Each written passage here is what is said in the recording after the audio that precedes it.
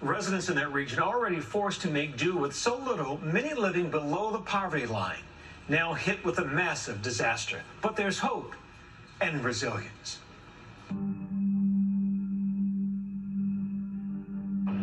I thought we were going to die.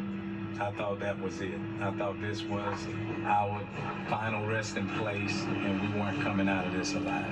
Linda Newell and Percy Johnson, thank God they are standing here today. This truck is where they rode out the EF4 tornado that ravaged their Mississippi home.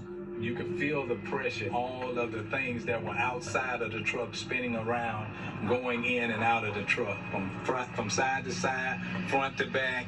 We felt the truck literally leave off the ground several times, and we started to pray, hoping that the Lord would hear our cry and keep the truck on the ground. And he did that. He did that. So we are truly grateful. But looking at this truck just don't even cover the magnitude of what has happened to our city.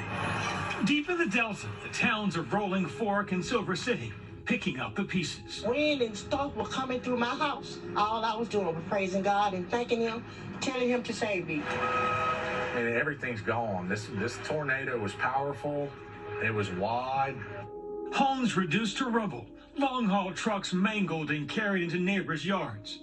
Bustling businesses gone. The horror began Friday after a violent EF4 tornado ripped through the region. Is there a big tornado, big wedge? Winds reaching 170 miles per hour, captured in this AccuWeather video. Wreaking havoc on the ground for more than an hour, leaving a trail of destruction for nearly 60 miles.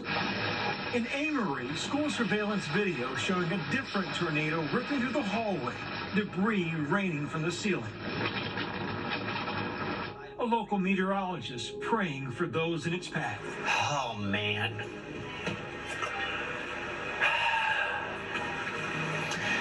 Dear Jesus, please help them. Amen. The destruction part of at least 15 tornadoes that ripped through 4 states this weekend, leaving at least 21 people dead, dozens more injured in Mississippi, and another dead in Alabama. These before and after satellite images showing Rolling Fork decimated. Before the storm, Rolling Fork was known for its proudest son, the birthplace of blues legend Muddy Waters. Here, the community is close, with less than 2,000 people, and 35% of the county live below the federal poverty line. Our town has been lacking in a lot of things for a long time anyway. When the tornado hit, the closest rated shelter was 17 miles away. Some say they heard no siren to warn them. It's sad. It's heartbreaking.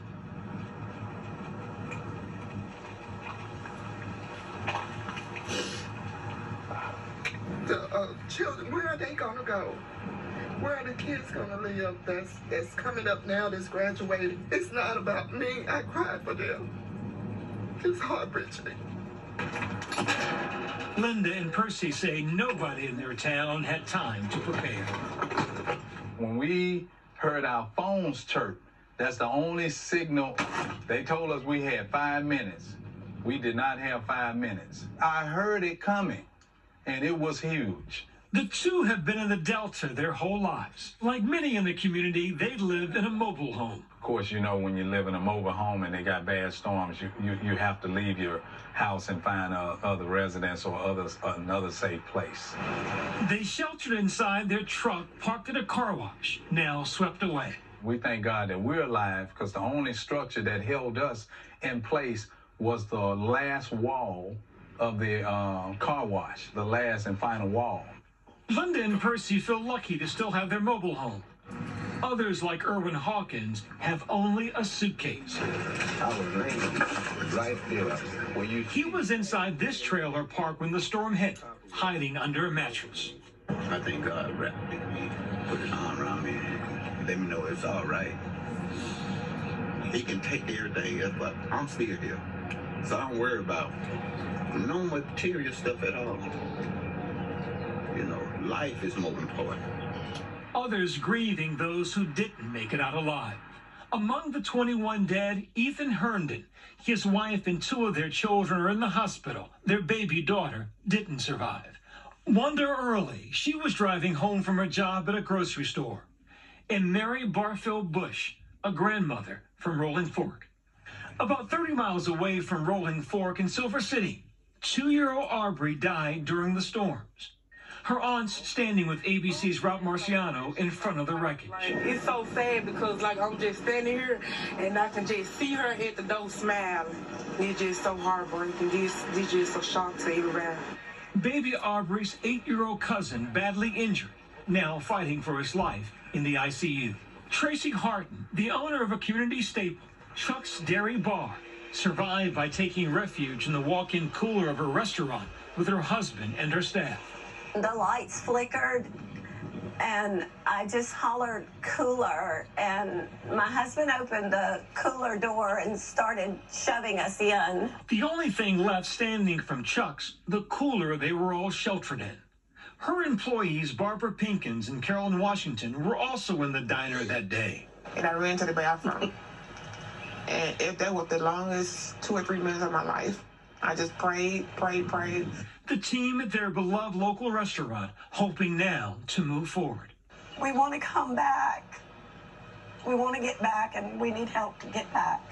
Getting back on their feet through the support of one another and the kindness of strangers as well.